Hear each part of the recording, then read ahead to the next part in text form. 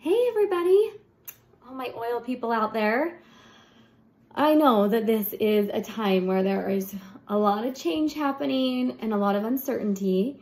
I wanted to hop on this little video today and give you a little encouragement today, but also give you a couple of how-to things when you're thinking about essential oils and how they can support your family in better health. We already know that our healthcare system right now is getting a little overwhelmed and overloaded. And so it may be more difficult to get into doctor's appointments. We had some scheduled, 6 months out, and they've called and canceled them. And so we're having to take healthcare back into our own hands a little bit more, which is okay. And I'm so thankful that I feel like we have a lot of the tools that we need. And a lot of those come in the way of essential oils. There have been a couple oils that have been out of stock, On Guard being one of those. And so what I want to encourage you guys is to think outside the box just a little bit. This is the kind of time where we're going to have to do more of that in general, of just thinking outside the box and figuring things out. So with that, you probably have gotten some of the BOGOs that have come through, and there might have been some oils where you just have set them on the shelf and you don't really know what to do with them. So I wanted to talk about a couple of those things that you may have bought in the past and not really known how to use them, and to encourage you to pull those things out and start using them a little bit more.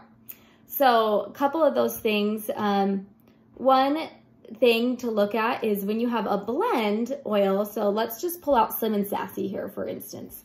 So Slim and Sassy typically is used for weight, right? So controlling appetite and helping release weight healthily and a little bit of detox. So, but if you go in and look at the ingredients of your blend, it'll give you a better idea of other things it can be used for. All right. So top ingredients here, or the ingredients here, are grapefruit, lemon, peppermint, ginger, and cinnamon. Okay. So let's just talk about this a little bit. Any citrus oils are antibacterial, right? So lemon and grapefruit, great for antibacterial things. You could just even put a drop right there, rub it together, and use it as a hand sanitizer. Do you guys realize this? The same thing like cinnamon, so antibacterial, antiviral. So those are wonderful things to be able to use as like a quick hand sanitizer if you're out or whatever else. And then the cinnamon is going to help boost your immune system. And same thing with the lemon and the ginger. And peppermint is good for reducing fevers. It's going to also add some of that tingliness. So I've even used Slim and Sassy before, you guys, for muscle aches, where I've had sore muscles, because it does have a tingling effect. The cinnamon and the peppermint and the ginger all give a tingling effect. So it's really wonderful for a lot of different things that you might not have thought of before. By just looking at the individual ingredients, you can say, oh, I can totally use it for this and for this.